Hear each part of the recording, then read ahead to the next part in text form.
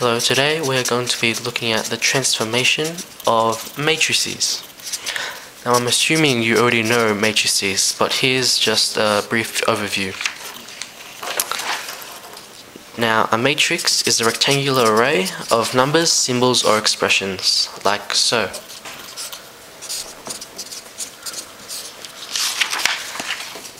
We're going to be doing these transformations on a Cartesian plane. Now a Cartesian plane or Cartesian coordinate system specifies each point uniquely in a plane by a pair of numerical coordinates.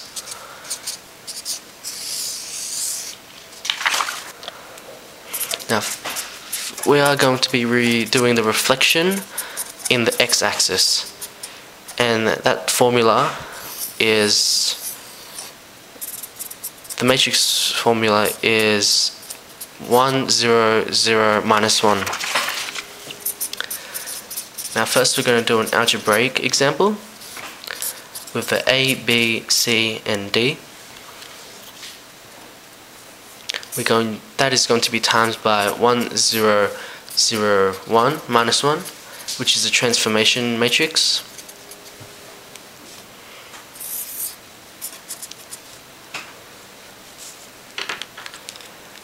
Now that is the 1 times A plus the 0 times C. Next would obviously be the 1 times B and the 0 times D. Next the 0 times A plus the minus 1 times C. Then again the 0 times B and the minus 1 times D. As you can see, we solve this out as if any other matrix multiplication. Now this equals A, B, minus C and minus D. Now the only changes in this is that the bottom row is now negative. Now let's try a numerical example.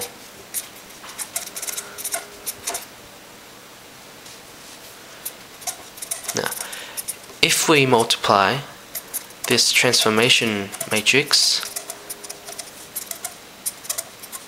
1, 0, 0, minus 1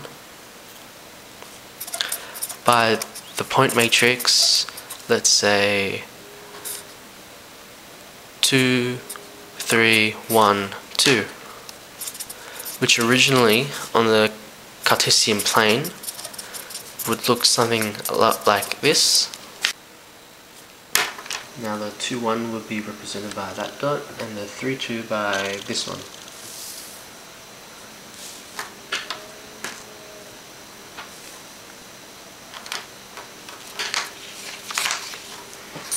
Now, when we multiply it, like so, we shall get the reflection on the x-axis.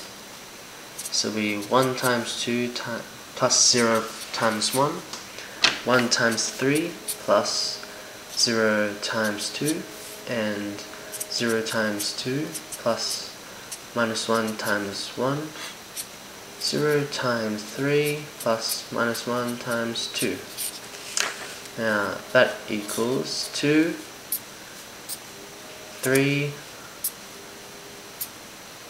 minus 1 and minus 2.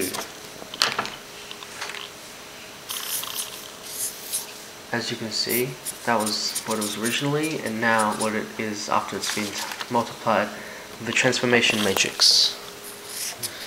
Now, on the Cartesian plane, excuse me, it is like so. It has been reflected on the x-axis.